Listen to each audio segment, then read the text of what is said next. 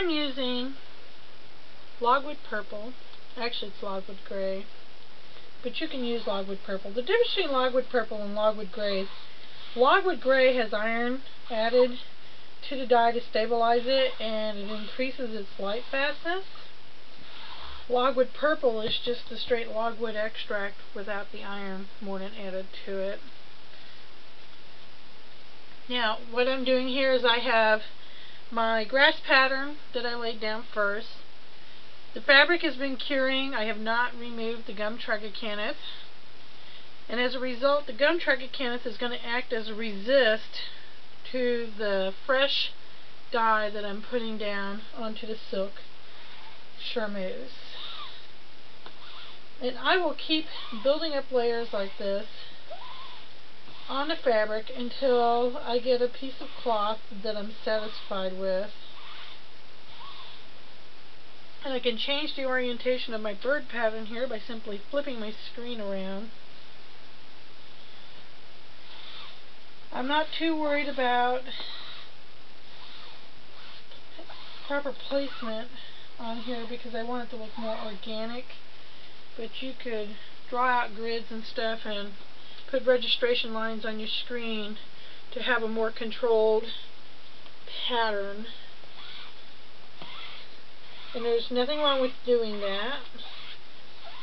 Here in my fabric, some of the fabric is actually puckering, and I'm going to use that to my advantage.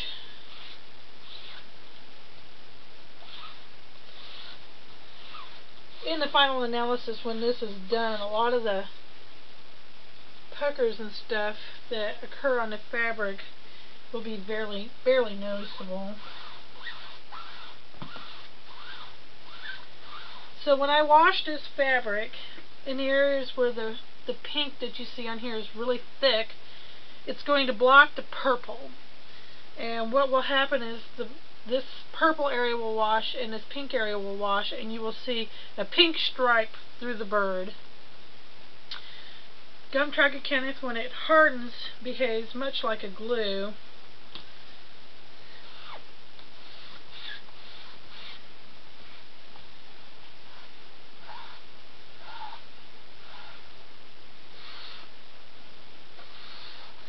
I'm merely dragging this back across my fabric about 5-6 times.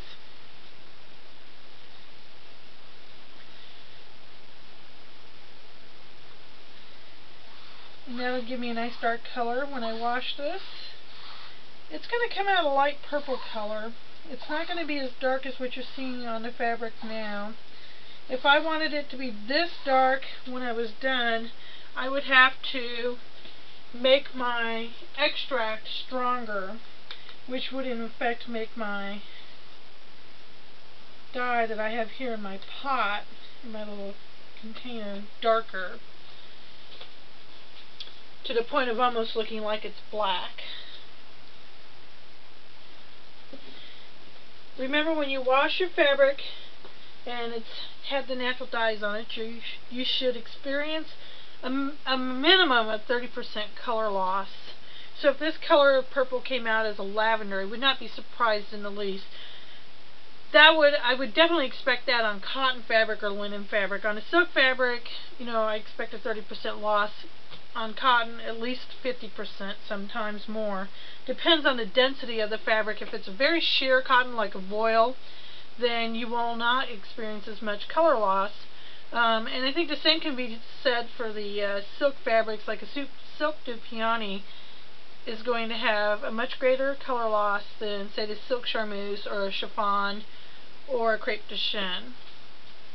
I recommend doing samples, taking notes on your fabric. Make yourself back quarter pieces, a piece of fabric 18 inches by 24 inches, and write on the fabric with a Sharpie or a laundry marker what you did to the fabric and the percentage of dye that you used.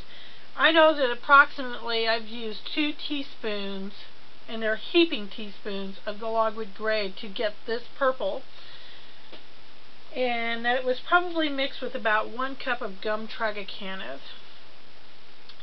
So take notes, do samples, do some practicing. It'll be well worth it in the long run.